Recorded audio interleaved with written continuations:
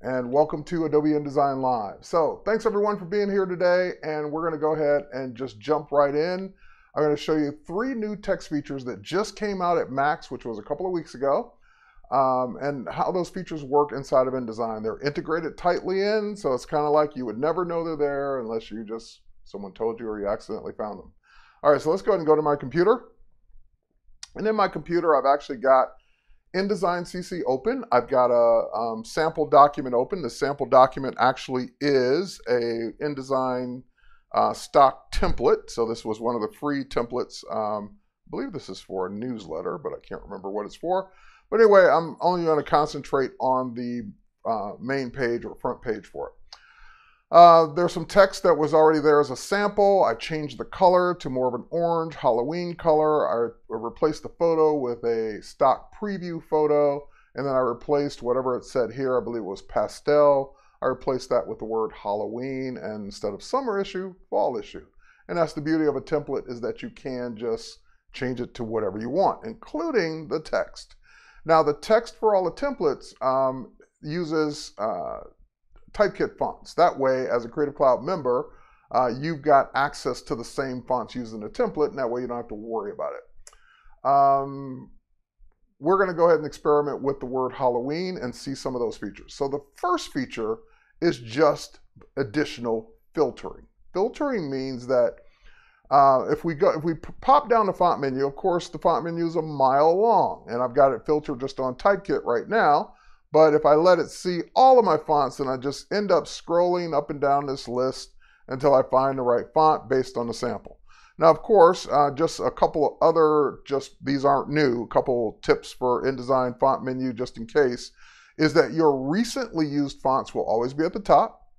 Your fonts are now grouped in a family, so you don't have to see like 3 fonts when you can just see one, the name of the family, and then twirl down to get to the styles.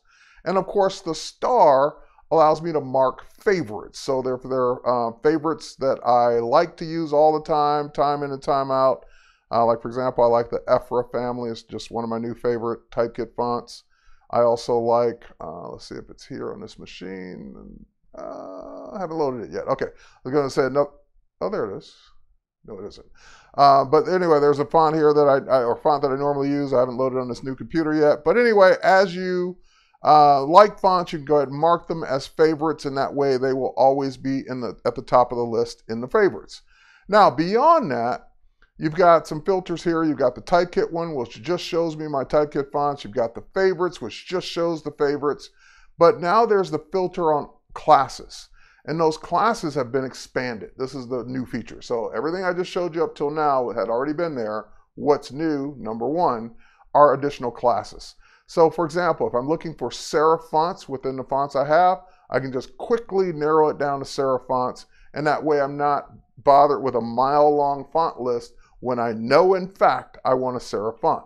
Same thing, I typically work more often with sans serif fonts, so it quickly allows me to narrow that down. If I narrow it down to Typekit, then I know if I use any of these fonts, any of my fellow Creative Cloud members would be able to sync those same exact fonts and use those as well.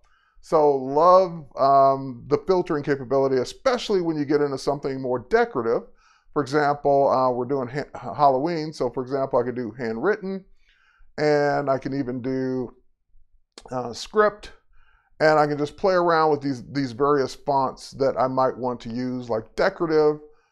Let's see if I find anything in decorative I want. I want to see what this looks like. I don't know that I want to use it. No, I don't want to use it, but it was just interesting to see what it looks like.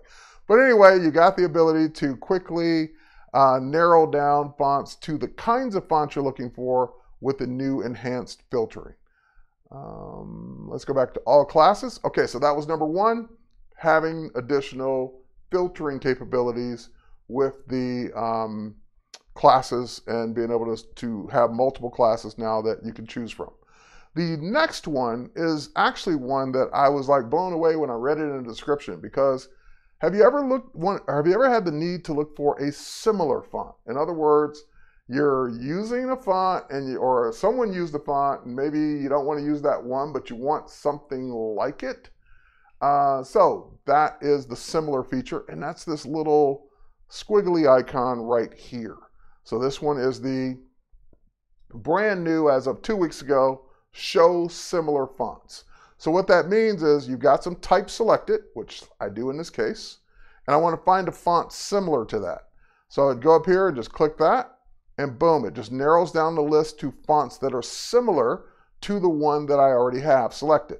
So they're all sans serif fonts except for the ones in different languages. And of course, I have the ability, I can also, I believe, narrow those down as typekit as well if I do that first. So similar fonts would be the second new option, and that works across the board. So if I go in and I highlight a different font, or highlight a different type with different font, and then I go in and say similar, it shows me those right off the bat, the ones that are similar to that. Let me try similar with typekit. Nope. Okay, so I can't narrow it down to just typekit, but it will show me the similar ones. All right, those two are just kind of handy, and those two are nice to have, and those two I will use on a regular basis. But the third one, save the best for last, is probably the one that you'll get more use out of. And it takes advantage of CC libraries. Now, in the past, you could always add objects from InDesign or other applications into the CC libraries and pull them into other documents or other pages. But now that can actually be done as text, meaning instead of it just placing the object, the text frame, and then you pulling that frame back on, which you can still do, you can actually highlight text.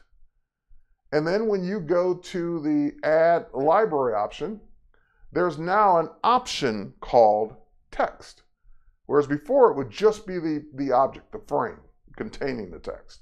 So for example, I don't need the fill color, I just need the text. And it's nice that it will also, if I wanted it to, include the character and paragraph styles. But if I go ahead and add that text, that will then give me a new category up here called text in my library. And I can of course go ahead and call this Halloween. And then the next time I need the word Halloween, so let's say I'm going to do it here, I can actually drag that in, and notice I get the place gun. And when I get the place gun, I can go ahead and drag that out and get the word Halloween. Now, if I drag that out enough, come on, a little more, there we go. Drag it out big enough, I'll get the word Halloween, and try not to rotate it. Let's put it back to, oops, put back to my rotation there, get it back to 100% or 0%. There we go. All right, so now every time I need that text, I can just drag it onto any page. And of course, that's just one word. It could be paragraphs of text, boilerplate text, text you use in contracts, text you use on your brochures and designs. You can have this now massive library of text that you use over and over and over again. And notice it also came in styled. So it came in the exact size, the exact font, the exact color of the previous implementation. So that is something I will always use because especially as a person that demos software, I hate having to type every time I want to create something in a demo.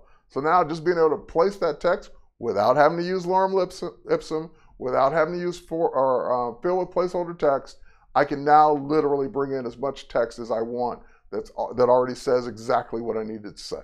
So once again, since this is going to be short, let's go ahead and bring in something here. Let's go ahead and bring this one in to the library.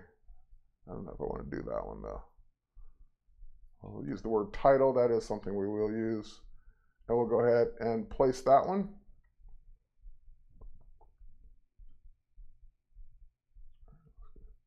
Content, let's go ahead and add it.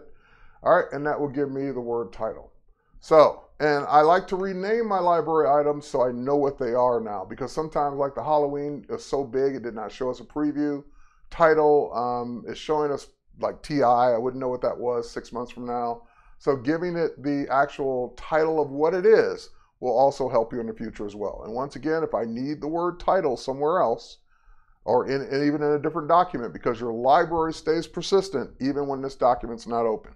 So if we create a brand new document, we use the default, we need the word title, we bring it in and place it, and you get the word title in the exact same font. You need the word Halloween, drag it in, same thing, make it nice and big so it hopefully fits. Still didn't do it big enough. There we go. We get the word Halloween.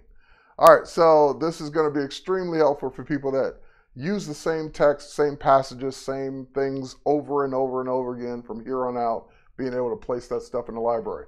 One more bonus tip is that text that you place in the library as text, like I just did, also works across InDesign and Illustrator. So whether you do it in Illustrator or whether you do it in InDesign, the text is in the same library, so therefore I can pull it into either program as text. So just another benefit. And of course, maybe the Photoshop team will also adapt this, and then we will have the trifecta of having it work across all three. Does the text frame also capture the interactive animation element settings to the text? If you do it as a frame, I believe it would, because that's where the animation is applied to. If you do it as text, no, then no, because it doesn't apply that. But we can try it right now since I've got a few extra seconds here. Let's go into my